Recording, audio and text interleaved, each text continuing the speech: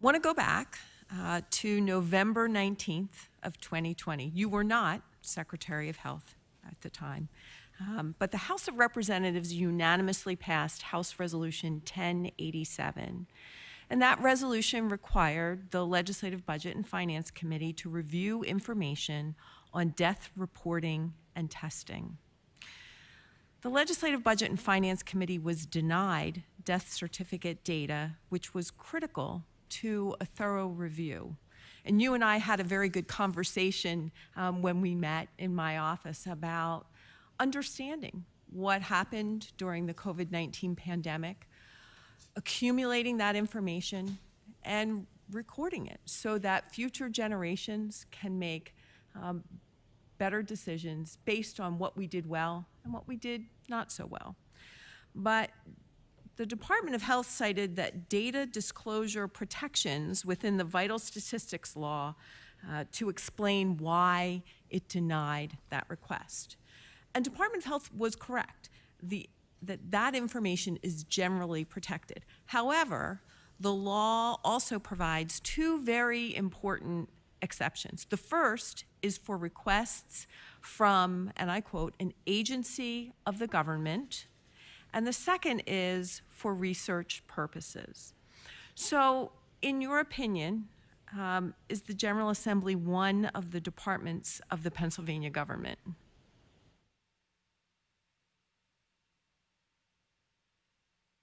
Again, I am not an attorney, and how we interpret those laws, I'm not. You are not willing to comment on the record as to whether or not the Pennsylvania General Assembly is part of a department of the Pennsylvania government? You're definitely part of the government. I'm not sure how that is.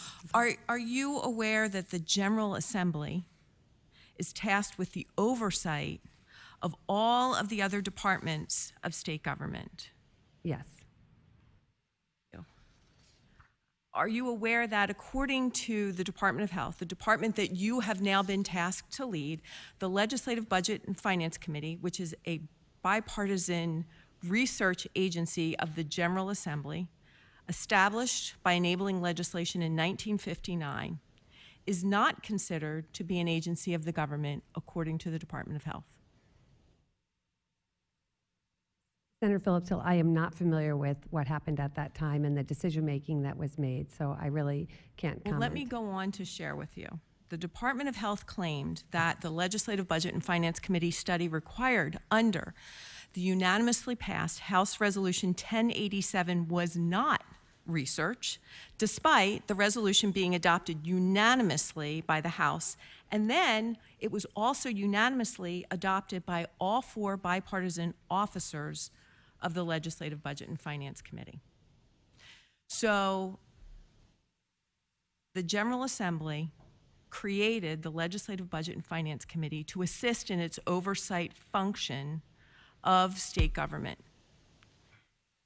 Then passed a resolution directing that committee to do research to understand exactly what happened with COVID-19 deaths and death reporting. Now, the Executive Deputy Secretary shared earlier in one of her responses that you regularly share certain death data with other government agencies. You gave that response. I believe it was either to the gentleman from Philadelphia about deaths that are violent and other types of death. Yet, you didn't share this important health data so that we in the future will not make mistakes of the past, or better yet, will assure that we make good decisions based on the good decisions that we made in the past, but we really don't know. So I will say this to you. In the interest of transparency, accountability, and legislative oversight, will you commit to providing the Legislative Budget and Finance Committee the records under the Vital Records Law necessary for us to conduct this essential research? Again, I'm happy to work with you all to ensure that you have access to data that you need to make decisions. Very good. Then I will make sure that I go back to the Executive Director of the Legislative Budget and Finance Committee to let them know to resend that request to you. We would very much appreciate that data so that this important research project and oversight of the General Assembly can be completed. I thank you very much. I also believe, Kristin, that the data we share on those websites is aggregate data, not individual level data to protect We're not privacy. talking about data that you share on the website. There were actually, in that report, there were several recommendations that have been made. My understanding is that you have done some of them, but not all of them, and that's a conversation we would certainly I'd be look happy forward to. to having in the future. But I appreciate that you are going to turn the data that the Legislative Budget and Finance Committee was directed to acquire through House Resolution 1087 to them. Thank you very much. Thank you, Mr. Chairman.